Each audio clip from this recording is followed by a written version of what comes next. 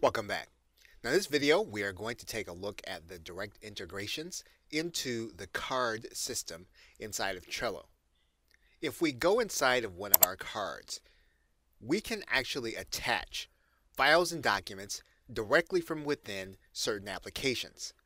And if we click the attachment button, we'll see what those applications are. Now the first is actually Trello itself. So if we click Trello, you'll note that we can add a card or a board.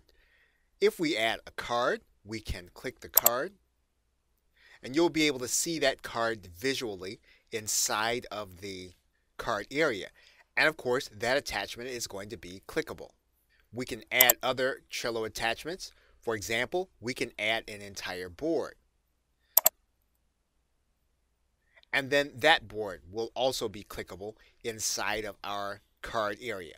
We can attach items from our computer, which we discussed in a previous video, as well as Google Drive. But there are three other applications that we can direct link to. One is Dropbox. And if we click Dropbox, you'll note that we have to sign in to Dropbox in order to get access to our document files.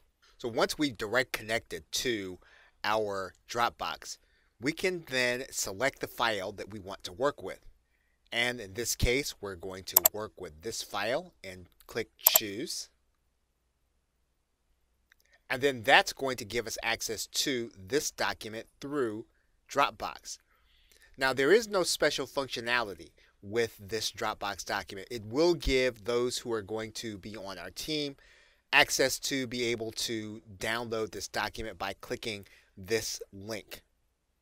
We can do the same thing with Box.com. And once you're in Box.com, you can have the same kind of connection. You can actually select the file that you want to give access to, and then you can click Choose. That'll make that file available inside of Trello.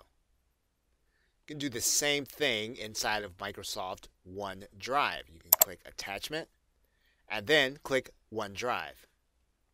And the links to those files will be added in this attachment area and directly downloadable from these links.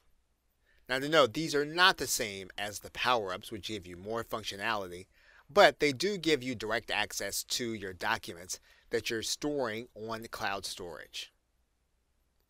Okay, so with that, thanks, and I will see you in another video.